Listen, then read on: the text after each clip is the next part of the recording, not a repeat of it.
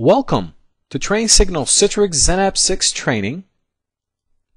You're watching the Getting Started with Citrix XenApp 6 training lesson. Well, this is going to be the first of many Welcome to TrainSignal XenApp 6 lessons that we're going to go through during this course. But before we get started, I wanted to give you a modest overview of your V instructor so that you know, well, who is this person that's going to be talking to me for 27 lessons, and why should I listen to them, and what are the qualifications that they bring to the table that would make me want to listen to them. So I'm a huge believer in certifications, and I hold a number of certifications myself. I've started with the MCSC NT40 2000, Citrix Certified Administrator, on MetaFrame 1.8, on XP, on PS4, on XenApp, etc. Citrix Certified Administrator on Xen Desktop, Citrix Certified Enterprise Administrator, VMware VCP 2.5, 3.0, 3.5, 4.0, CCNA, and others. I have some Hitachi, some Brocade, etc. So I'm a huge believer in certifications. I'm also a consultant and CTO for Artemis Technology. We're based in Chicago. And I've deployed, when I was an engineer and an architect, some of the largest Citrix and VMware infrastructure deployments in the world. One of the largest Citrix XenApp deployments that I've done was for a hospital with about 14,000 users. We did another one for an insurance company with about 6,000 users. So I've dealt with a lot of environments. I've been doing this for the last 15 years. So I've had my fair share of Citrix XenApp and troubleshooting and configuring, printing, and all sorts of good stuff that I'm hoping I pass along to you in this course. An extended bio. I love technical training. I've been doing technical training for years. I've written technical books. I've authored a lot of CBTs. Actually, the very first Citrix CBT was developed by me for a different company at the time. This was a very long time ago. I believe somewhere in the area of 2002 or 2003. I don't remember.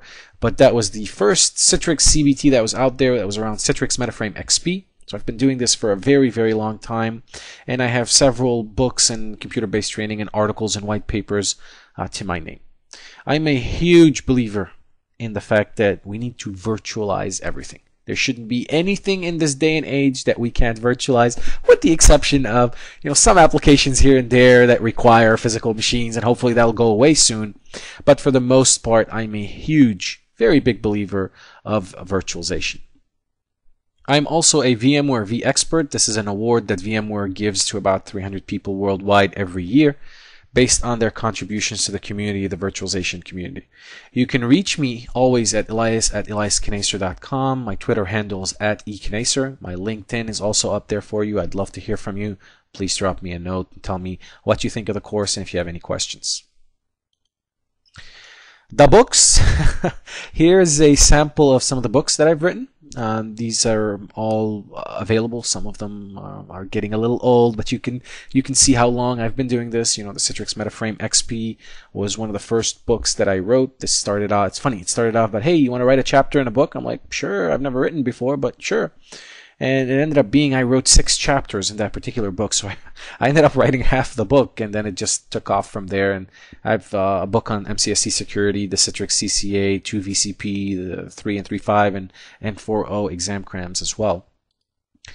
I am a frequent blogger. I blog for Forbes, Information Week, and virtualizationreview.com, so please check us out on all 3 of those publications. I always have something going on. I'm always writing about something, so please drop us a note and tell me what you think of the blogs, comment, interact, reach out. My other TrainSignal courses, I've also developed Citrix Xen Desktop 4 and Citrix Xen Desktop 5 for TrainSignal, so if you're interested in VDI and desktop virtualization, I also invite you to explore and take a look at these courses. There'll be some surprises coming your way, so follow TrainSignal, especially on Twitter and Facebook, to stay tuned with what we're about to release. Now, stand before walking and walk before running. The idea behind the training course, it's designed to begin with the foundation that you already have in place, and then just add on top of that foundation and eventually get you to a point where you are a Zen master. I want to create To put it lightly and not to create a different illusion in your head, I want to create a monster out of you when it comes to Citrix products. When it comes to XenApp, I want to make sure you are the subject matter expert. But the foundation is also important. So you can't jump in and start doing XenApp if you haven't covered some of the bases. So I can only make you a Zen master if you have that foundation. So one of the important things that you need to know is you have to have a solid understanding of enterprise networking, TCP/IP, DHCP, DNS, just to mention a few. But you need to have a very solid understanding and knowledge of that. Advanced Server 2008, I need you to understand very, very well Active Directory, the administration tools, group policy objects, etc. It's very important. Everything we're going to do with XenApp is going to be building on top of Active Directory and some Advanced Server 2008 stuff. So make sure you're familiar with domains and users and so on and so forth. Now, run before flying. We build upon the foundation slowly until you are ready to administer a XenApp environment. I'm not going to just dump everything on you. This course is made up of about 27 lessons, and each lesson is going to get you that much closer to becoming a true Zen master on XenApp 6. So make sure you follow us along. We're going to take care of you. Alright, so the course building blocks. What is this course going to consist of? And I've tried to break it out in about 7 sections just to give you an idea of what the course is going to look like. So you have the Getting Started with Citrix XenApp 6. That's a series of lessons. You have Section 2 is going to deal with installation and configuration of XenApp. Now, Section 3 is going to be around XenApp administration. Section 4 is going to be about the Citrix receiver, and 5 about profile management. 6 is going to be troubleshooting and best practices. 7 is going to be around the conclusion, etc., etc. So you can see how the different videos will sort of fit together under different main sections, so to speak, or master categories. So the why and how of this course. Why is this course in the order that we have it?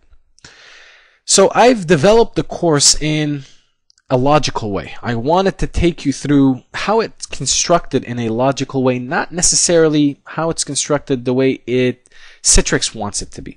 Because there are certain things that when I look at the outline, I'm like, well, this doesn't necessarily fit very well here. If I start with this and I come up to this lesson, then it's not going to flow very naturally. I wanted to construct the course in a way where it flows very easily, where I'm not losing you during the instructions. I want each lesson to build upon one another and be connected so that you have an idea of completion and why certain things are being done the same or in a certain way. And for that reason, don't jump around while you're watching my videos. The videos were constructed in a way where each lesson is going to build upon one another. Now, the only time I'll say, sure, go ahead and jump around is once you finish the series, once you've gone from 1 to 27, and you have this good understanding of the course, you have this solid understanding, and you're just trying to review, then by all means, go ahead and jump around. But this is your first take at it, then don't do that. Go through the course from start to finish, go through each lesson, and try to follow along with the logic that I've put in there of why these lessons are in the consecutive order that they're in.